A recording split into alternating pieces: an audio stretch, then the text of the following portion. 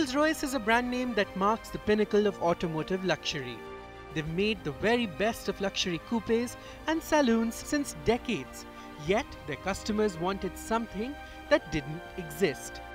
3 years ago, Rolls-Royce had announced at the Cullinan a name that was to become the first of its kind vehicle to join the names like the Wrath, Phantom and Dawn.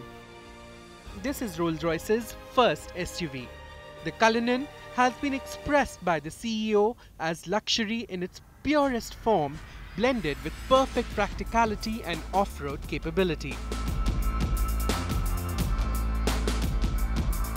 Words that perfectly summarize the luxury SUV that boasts of box screen black leather dashboard lined with wooden trims and jewel-like aircon vents.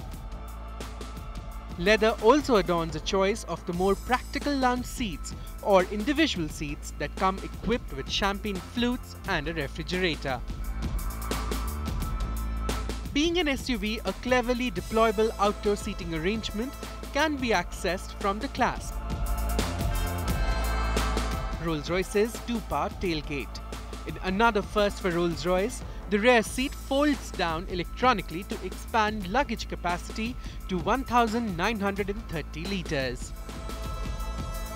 The Cullinan was tested across the globe in varying conditions, from the high snow-capped mountains to the deserts.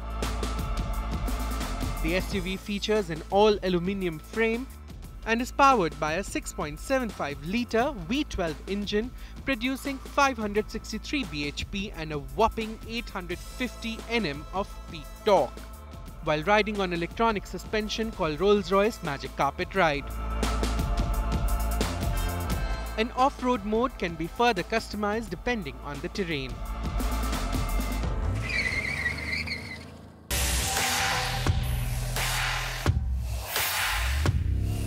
The third generation of Porsche's flagship SUV line is set to hit showrooms in India. The manufacturer has already started taking orders for the all-new Cayenne Turbo. The SUV boasts of 550 bhp, 770 Nm of power outputs, helping it achieve 100 km per hour in just 4.1 seconds.